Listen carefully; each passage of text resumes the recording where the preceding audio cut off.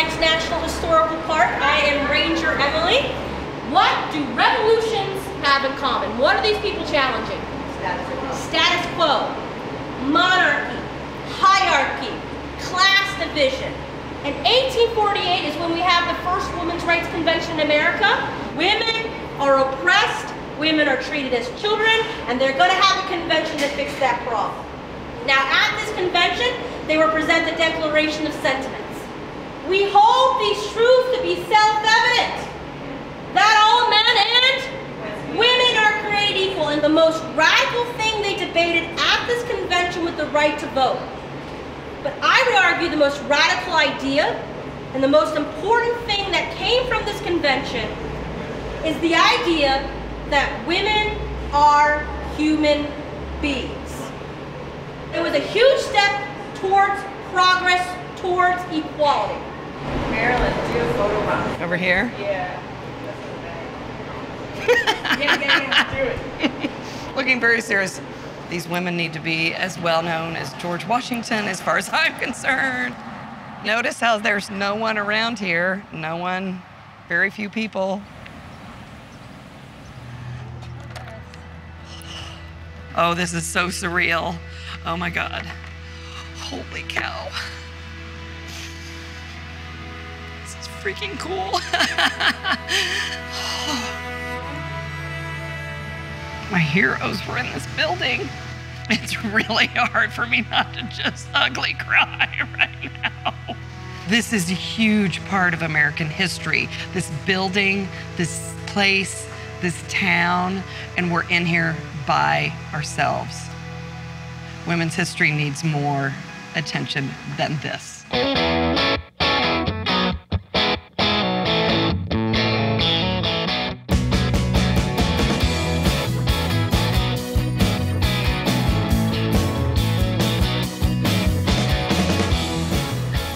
My name's Marilyn Artus, and I'm an artist from Oklahoma City, Oklahoma.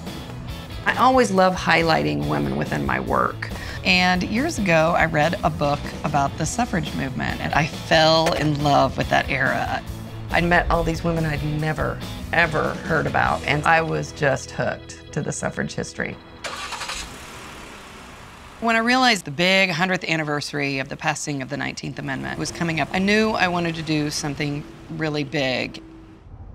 After the last presidential election, it was so contentious, and I really felt like everybody needed to serve their country and do something positive. And how I could serve my country was I could make art. I could make powerful, positive art that would impact women and history.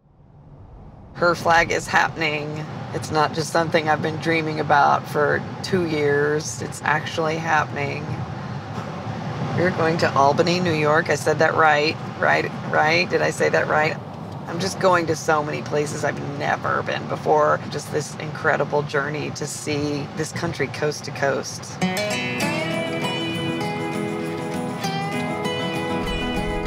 Her flag is a travel art project to celebrate the 100th anniversary of the 19th Amendment. I came up with this idea of traveling to all 36 states that ratified the 19th Amendment in order over 14 months, 17 separate trips on and off the road. And I've collaborated with a woman artist in each state, and they have created artwork that has been turned into a stripe. And we're making a flag that has 36 stripes, one for each of the ratifying states. They're sewn in order of ratification, which makes the travel super crazy, but that's the magic of it.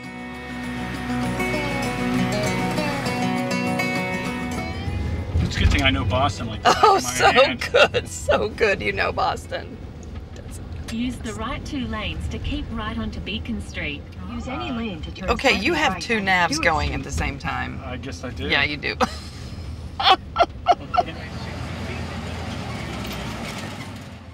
It's one of the oldest buildings in the United States, so it's incredible to sew Massachusetts stripe here in this historic building. History nerding out a little bit, loving it. So this is Carrie Percival, and she is the artist that created the artwork to represent Massachusetts. So I did like a historical freeze style because a lot of 18th and 19th century art is in that style. There's such a treasure trove of history of people strategizing and being creative and working on this thing from all different angles. There's so many people that came before us. It's so inspiring. The first people to protest in front of the White House were the suffrage fighters, and this was scandalous. They were spit on, they were knocked down, they were yelled at, they were arrested, and they stood vigil for months on end. Born in Seneca Falls, New York in 1848, the suffrage movement, in the words of leader Carrie Chapman Catt, was a long story of hard work and heartaches, but it was crowned by victory in the 19th Amendment, the right of women to vote. When the 19th Amendment was passed in 1920, not all women magically were voting. It was largely white, wealthier women. Women of color, Asian American, African American, Native women were not granted the right to vote. There were laws in all the 50 states that were a little different, and each group of women had to be fought for to get their right to vote. It wasn't until 1965 and the Voting Rights Act was passed that all women would have the right to vote in the United States. It was really important to me that this flag had equal representation of white women and women of color. Women of color were a critical part of the struggle for the passing of the 19th Amendment. When most people think of the suffrage fight in the United States, they don't think about the role that Native American women played.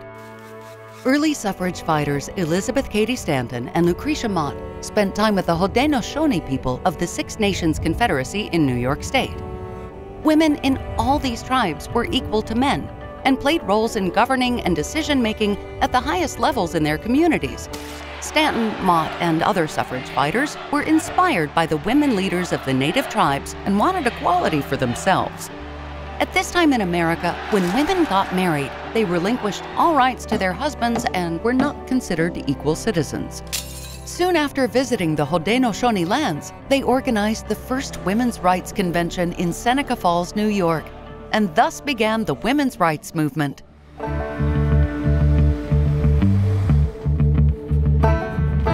This is the third trip of 17 trips. We're in Austin, Texas today, and my husband Andy and my son Austin is here. We had a crazy, rough night. Emergency room was involved. Fire ants were involved. So, yeah, I'm tired. Everybody make it through?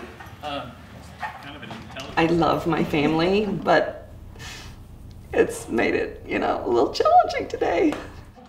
The final flag will be 18 feet by 26 feet. It's huge, very, very big. And it's made out of outdoor UV grade fabric. It's meant to hang on the outside of a building. I want it somewhere where people can see it, interact with it, and hopefully raise awareness about this anniversary. The Union or Starfield has got the big Votes for Women, the iconic button. So I wanted for people to instantly know this flag is about women. It's 100 years since this was ratified. And it's an opportunity to think about women's participation in government and democracy. What are we doing in 100 years? What do we need to work on? There she is so far! I really hope that in talking about this, we can get more women to run for office. We all know a woman who should be running for office, and there are not enough of us in government making decisions, writing policy, and we need to be in there. A record number of women will be on the ballot Tuesday. The number of female congressional candidates has increased by 44% since 2012, and women of color have increased by 75%. Nearly half of the 50 states have never sent a woman to the Senate, and there are 5 that had never even sent a representative who is a female to the House of Representatives. I'm the 10th woman to ever serve our city council since 1890, and the second woman of color.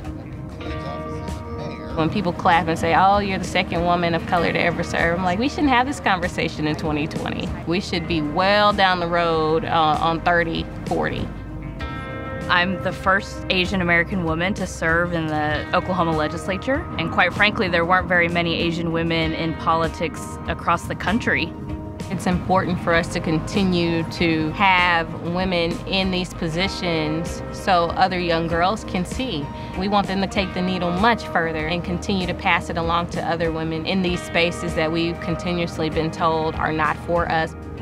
It takes one person to make the brave step to put their name on the ballot, and I hope that some of what I've done has encouraged and inspired others to do the same. Okay, so Wisconsin was the first. The thing I love about the Her Flag Project is all of these different states have different stories about what women have contributed. It speaks to how women come together and get things done. Her Flag does a great job of bringing different types of people together to talk about what happened 100 years ago and the challenges that we still face as women. And for all communities who are disenfranchised from the process, it's very ironic that we have this conversation 100 years later and our votes are still being tested. These conversations are necessary for us to realize we have a long ways to go and that our freedoms are still at stake. With the women's suffrage movement, it proves that it could take years and decades, but that we shouldn't give up and that we have to keep working together and disrupt systems of government and processes in order to be heard and not let the conversation be the end of it.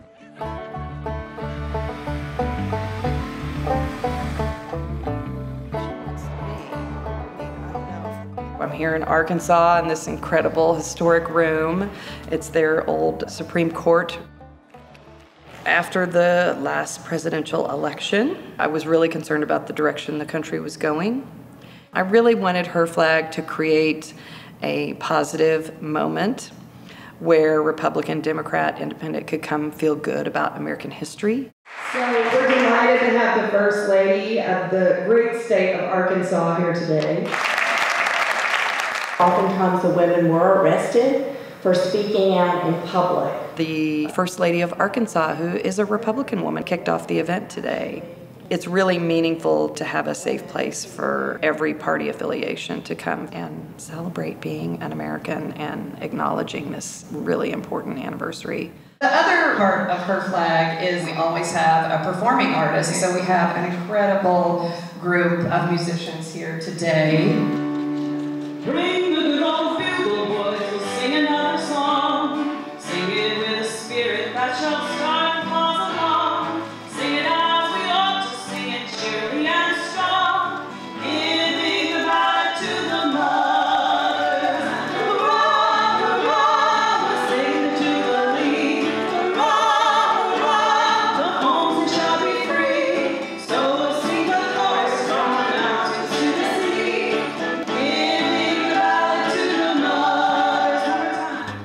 Bring the dear old banner, boys, and fling it to the wind. Mother, wife, and daughter, let it shelter and defend. Equal rights, our motto is, we're loyal to the end. Giving the ballot to the mothers. Hurrah, hurrah, we bring the jubilee. Hurrah, hurrah, the homes they shall be free. So we'll sing the chorus from the mountains to the sea, giving the ballot to the mothers. There were 340 applicants, but only 36 were chosen. Yes. Is that accurate? Yeah, isn't that great? Well, how did you know, what's It's the hard. criteria? In some states, it was gruelingly brutal. Was it brutal to pick Well, Nicole Nicole is amazing. Her work is incredible. Can I go give her a first? Oh, hi, sweetheart. Hi. So good to see you. I want to introduce Nicole LaRue, who's sitting right here, who is the artist that made the artwork for New Hampshire. Yeah. Some of her clients include the Women's March. This is the fabulous human being that created that epic logo. How does it feel to have this logo, this art that you made, have so much power behind it now, and like all these feelings and emotions, and like, what does that feel like? It's pretty crazy. For me, the most important part, I think it's changed my trajectory. So my 2 new books are on kid activists. You know, we just can't really make change until we're actually in there. We're there, yeah. Women's rights are under attack! What do we do? Stand up, fight back! Women and little girls are told they're different, and maybe they're not as good. When a little girl opens up her history book first time in school, she doesn't see herself very often there. And until women's stories are given their due, we're gonna have a problem from the get-go. Our world doesn't get better unless women are in the mix. We're a critical component to making life better for every American. What we have to say, our opinions, how we see life, is unbelievably valuable.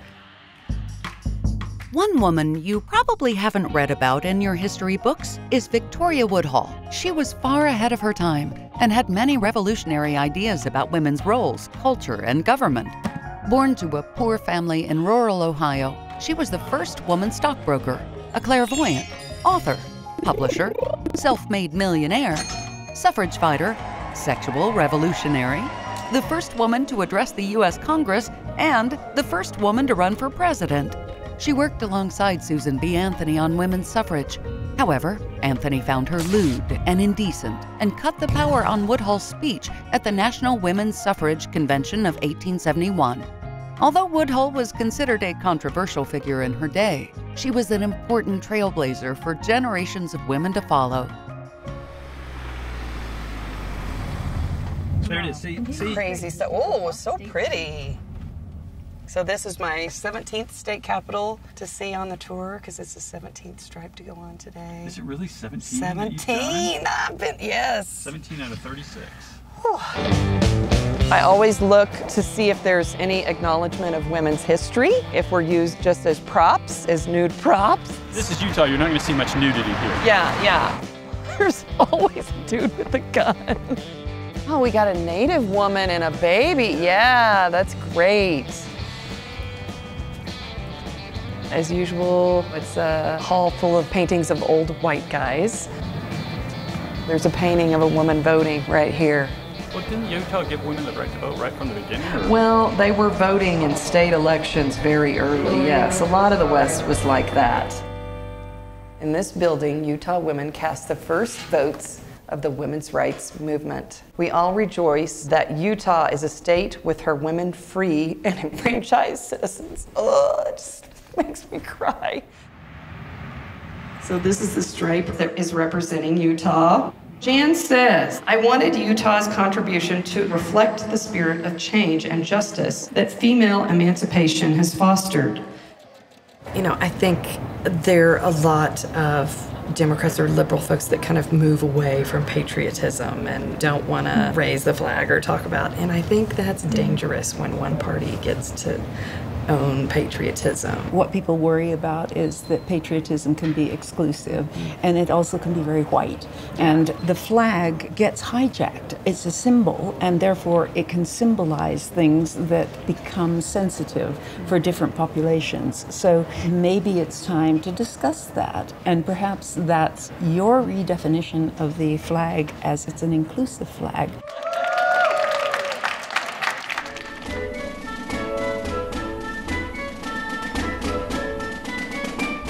I was probably 14 years old when I took a school trip to Washington, D.C. And the thing that really stuck with me was the Star-Spangled Banner flag. It was tattered and torn, and it felt like you could see the history of the country in it. I tangibly could identify with this object in American history that I could imagine me sewing. I could imagine my mother sewing.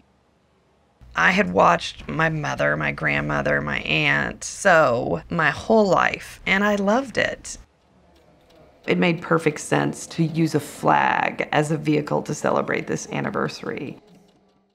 When the suffrage fight was happening, they had a ratification banner that Alice Paul would put a star on every time a state ratified. So it just seemed like such a perfect continuation of that legacy of the American suffrage fight.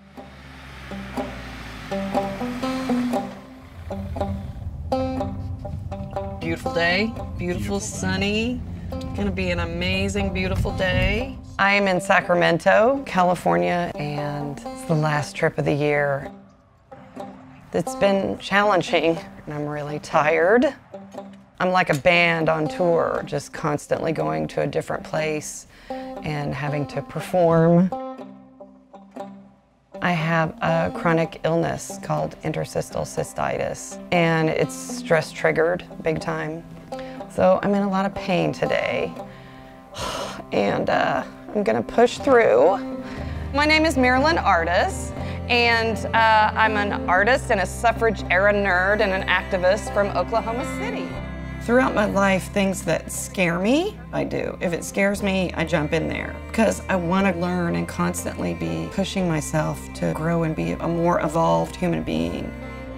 My true core is to be an introvert and to want to be alone a lot. But I really wanted to get comfortable with public speaking and being a performance artist.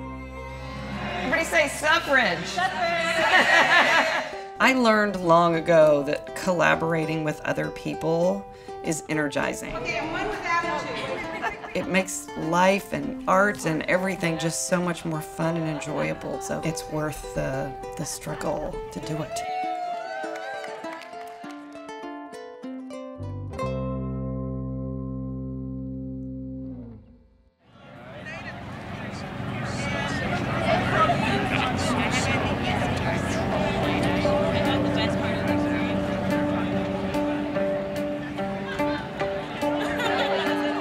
My great-great-grandmother Elizabeth Cady Stanton publicly demanded the vote in 1848. It took 72 years, but we did it. Here is the niece of Susan B. Anthony. And here we had the great-great-great-grandson of Frederick Douglass, who supported women's right to vote.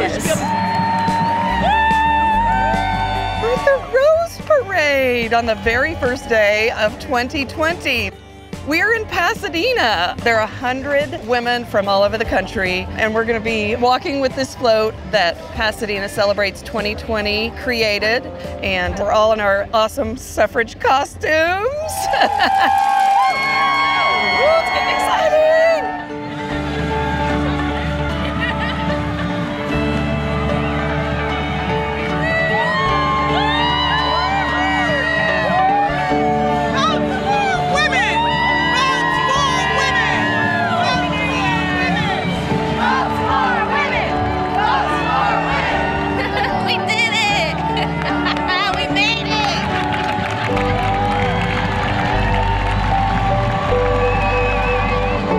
It's a dream come true to be here.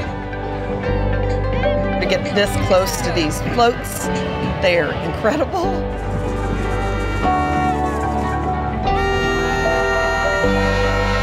There are 1 million people that line the streets.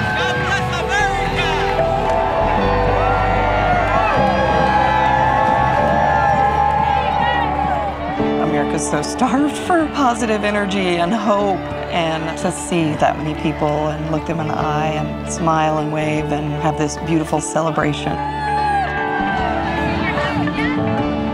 It's a once-in-a-lifetime, dreamy, incredible, feminist suffrage high. Oh my gosh, I'm at home doing this. This is so great.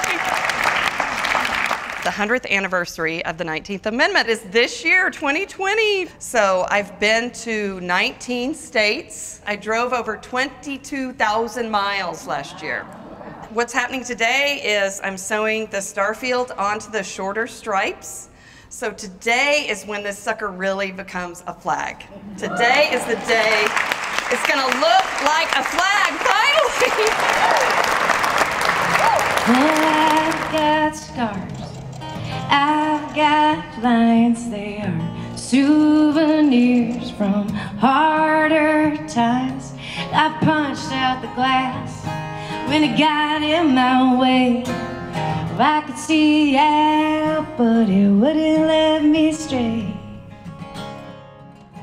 There we go so far. There's her flag so far. We really want it to be hanging on the outside of a building during the next presidential election in Washington, D.C. fast-breaking developments in the coronavirus emergency in the U.S., the number of cases soaring. New nationwide guidelines for Americans across this country in the fight against the coronavirus, urging Americans not to gather in groups larger than 10. Americans are urged not to travel unless absolutely necessary. Roughly 3 out of 4 Americans now under orders to stay home. When COVID hit, I quit driving. Broke my heart to not get to be in the actual state and be with the artists that made the stripe. But in the bigger picture of things, there's a lot of really rough things happening. People were dying. People were dying all over the country and the world. So I'm like, I can live stream this and this is okay. So this is my very first live stream of her flag performance. Woo! Yeah, the news is tough out there. It just changes minute by minute, so I'm gonna. It's hard to just go on. We're here in my hometown, Oklahoma City, right in my driveway. The rainbow spot of live streaming the sewing of this was that people from all over the country could watch the streaming, which was nice. Tomorrow, I sew on the 33rd stripe, my home state. And I'm pinning it on right now. We realize, like, we can do this. We can have an outside event.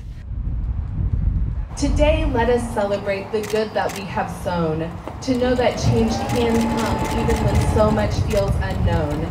May we be reminded of the greatness that underdogs can do when they fight for the good of all, not some privileged few. May we go out into this day inspired by hard work meeting chance, to believe that the quest for societal progress is not a losing stance. Embracing uncertainty while doing the work we can do, we move from short-sightedness to a grander, truer, all-loving view. And now Oklahoma! Woo! I love you guys!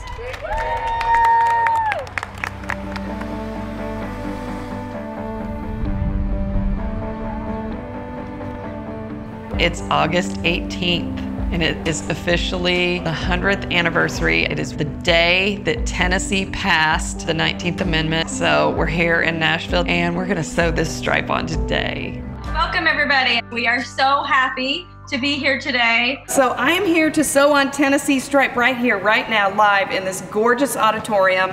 I wish you all were here with us, but you're here with us virtually. I am here with Higgins Bond, who created the Tennessee stripe. This has been quite an honor for me to be part of this. I wanted to highlight some of the African American women that were instrumental in the suffragette movement and the civil rights movement. Ida B. Wells, Mary Church Terrell, Rosa Parks, Ella Baker, Fannie Lou Hamer. When the 19th Amendment came about, it gave mostly white women the freedom to vote, but it still took a long time for everyone. So I wanted to highlight that struggle for all women, because it's been a long road and we're still struggling to keep the vote. The right to vote is such a uniquely wonderful thing to America. So many people take the act of voting for granted. If this project helps to remind people of all the suffragettes that went through the harassment that they went through to get the vote. If this reminds them of that sacrifice, then maybe we're doing a really good thing. The Tennessee stripe is on! Woohoo! Let's hoist this sucker up. It's about education. It's about valuing women's history. When we learn about the history, then you learn to care. You learn that your voice matters. Highlighting some of these women, like Ida B. Wells, I hope it will inspire this new generation of young girls. Ida B. Wells was born during the Civil War to enslaved parents. One day in 1862, at the age of 20, she boarded a train from Memphis to Woodstock, Tennessee, and decided she didn't want to sit in the blacks-only section. When the conductor asked her to leave, she refused. It took 3 men to drag her off the train. She even bit the conductor on the hand during the fight. She sued the railroad company and was awarded damages. However, the verdict was overturned during an appeal. In 1913, during the National Suffrage Parade in Washington, D.C., she and the other black suffrage fighters were told to march in the back so as not to upset the Southern delegates. In the midst of the chaos of the parade, Wells joined the white suffragettes in the front and walked alongside them to represent her state of Illinois.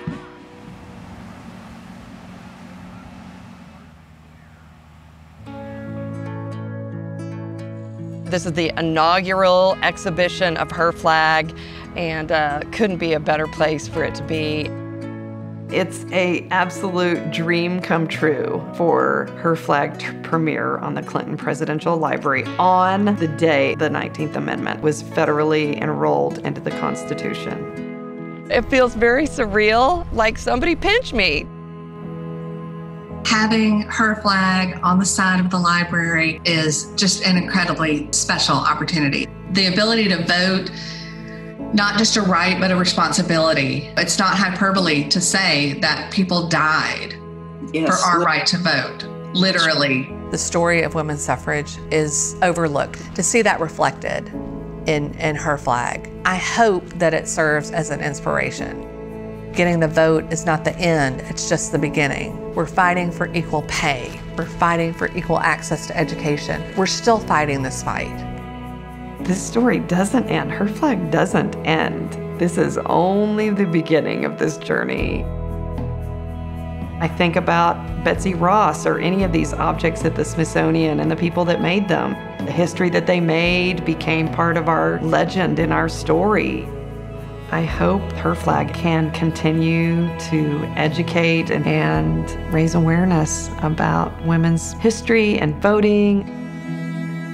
This election, there's a lot at stake. Americans forget how voting is power. Voting is how we change things.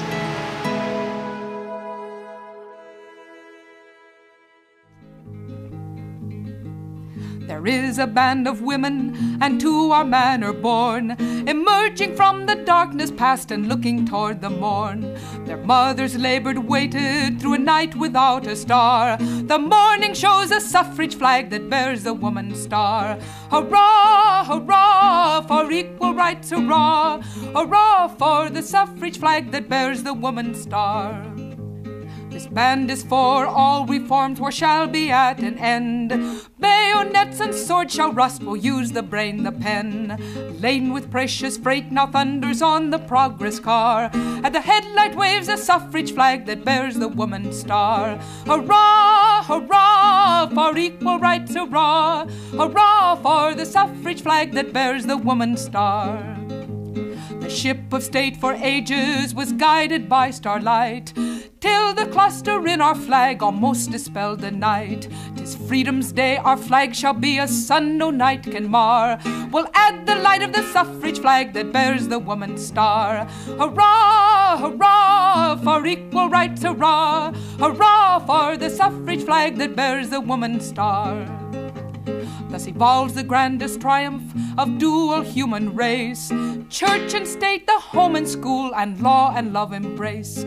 We'll have a perfect nation, we'll march from near and far. To glory neath the stars and stripes it shall bear the woman's star. Hurrah, hurrah, for equal rights, hurrah. Hurrah for the stars and stripes it shall bear the woman's star.